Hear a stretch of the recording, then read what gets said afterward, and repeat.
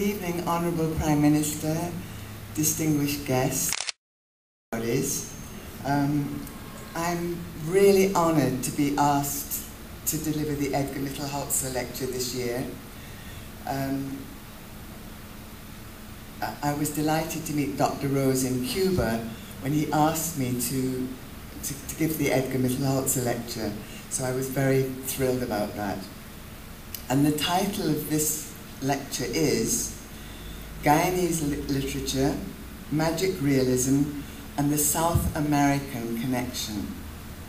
Now, about 30 years ago, maybe even 40 years ago, I was in the National Museum of Guyana, and I noticed one feature that was probably unique in museums around the world.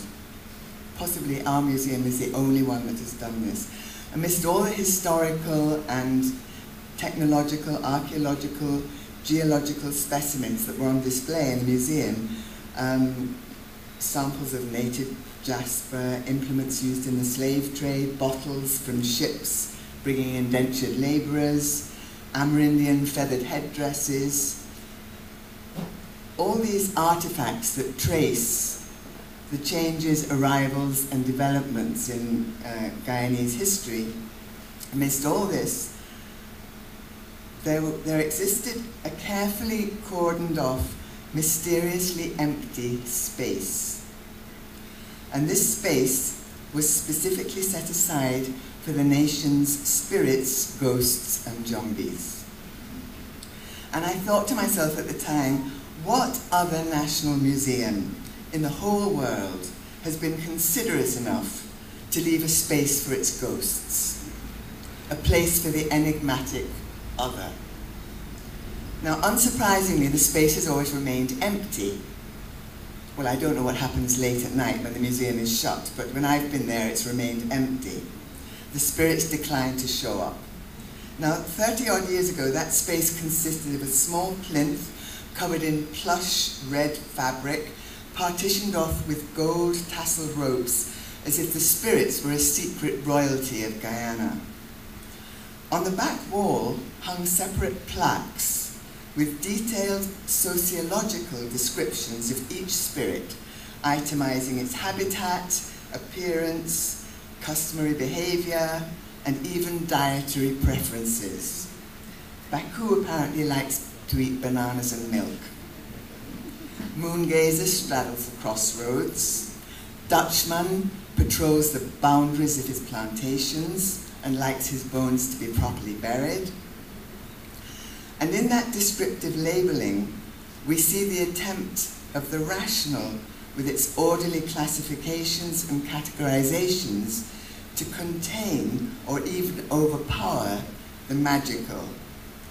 And I was very caught by the uneasy coexistence of post-Enlightenment social sciences and ancient supernatural beliefs, the tension between rationalism and imagination. Now, recently, I was back in the museum maybe 2-3 years ago, and the space has become less prominent and more functional. It has shrunk. The gold tasseled ropes had gone, as if rationalism itself was trying to push such a space out of the way and diminish it. And this would be a shame, because it's one of the areas where the imagination of Guyanese writers can reside. Now, this lecture is going to concentrate on some of the specifically South American elements in Guyanese fiction, and then look at the literary movement of magic realism that spread through Latin America in the second half of the 20th century, and to look at that movement and see whether or not it has affected Guyanese writing.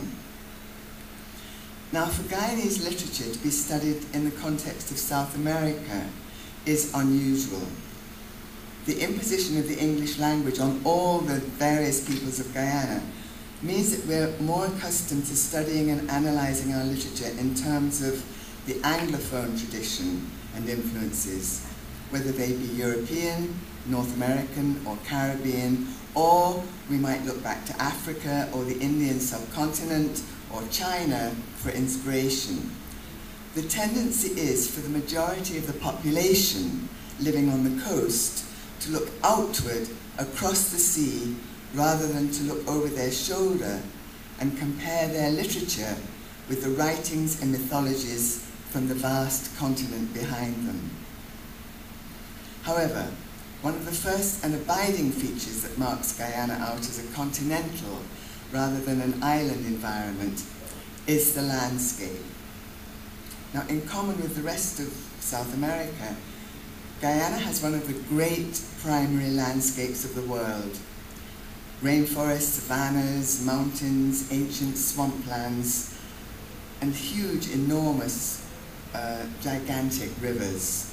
Now, you don't find these in the islands. And I wanted for once, just for a change, for us to start to place ourselves as part of a South American people, as well as the Anglophone Caribbean. And of course, Guyanese literature contains influence related to the landscape and to its original inhabitants. It's necessary to consider South America at a time before it was divided into colonies by the European powers, and to think of the land without those historical impositions, before colonialism, before nationalism, and all the other isms. And there's a relevant passage in the work of the Chilean poet Pablo Neruda, who writes from the other side of the continent. In his poem, Demasiados Nombres, Too Many Names, Neruda complains about the division of the continent into separate countries and takes us back to prehistory. I'm quoting here. He says in that poem, "They have spoken to me of Venezuelas, of Chiles, of Paraguays. I have no idea what they're saying. I know only the skin of the earth, and I know it has no name." The skin of the earth, this vast primordial landscape, pervades the consciousness of most Guyanese writers.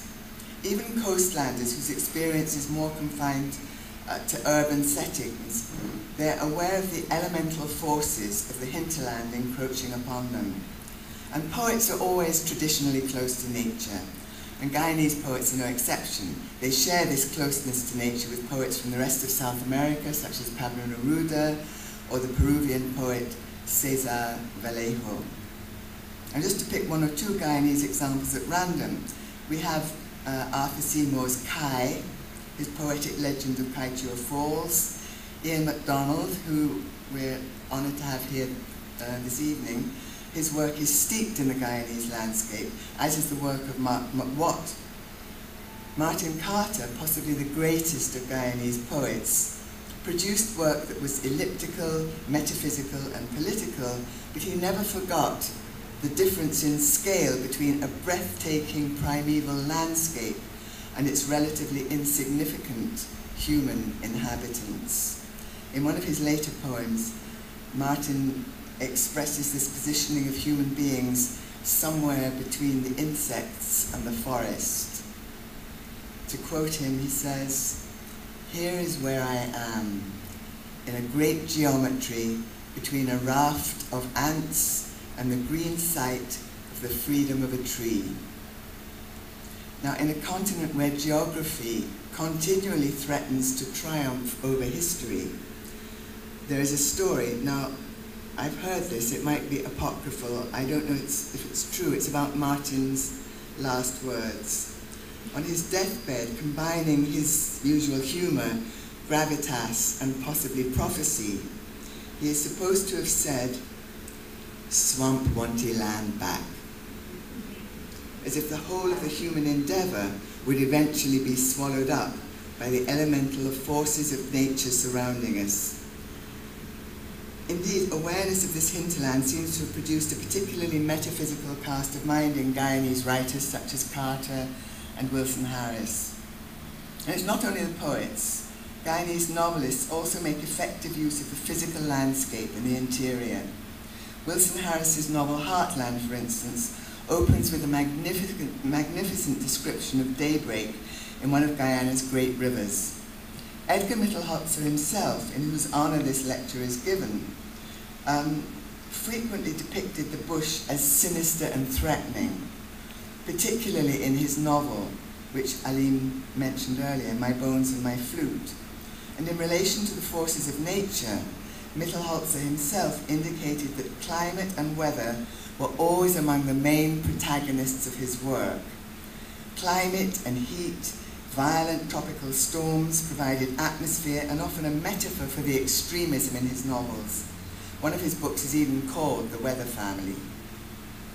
Yet however poetic these descriptions of nature may be, they still belong to a strand of realism in Guyanese literature. And to understand some of the metaphysical or supernatural elements in Guyanese narrative, I wanted to look at the pre-Columbian history of the continent, which is often ignored by literary critics and scholars. Now, according to Dr. Odin Ishmael, the first traces of Amerindian existence in South America are 11,000 years old. And throughout that period, from the beginning to the present day, there have been innumerable indigenous peoples and languages whose customs and myths have been passed down, apart from petroglyphs, but mainly through the oral tradition. And it's fascinating to see how these influences reappear in Guyanese literature. I mean, of course, there are the place names that we have existing in the Caribbean and South America. Demerara derives from the Arawak word Malali, meaning a fast-running stream, and the Dutch called it Demalali, from which we get Demerara. Berbice is from the Arawak word Berbishi, which is a sort of banana. And the name Cuba, the island of Cuba, comes from the Arawak word Tacuba,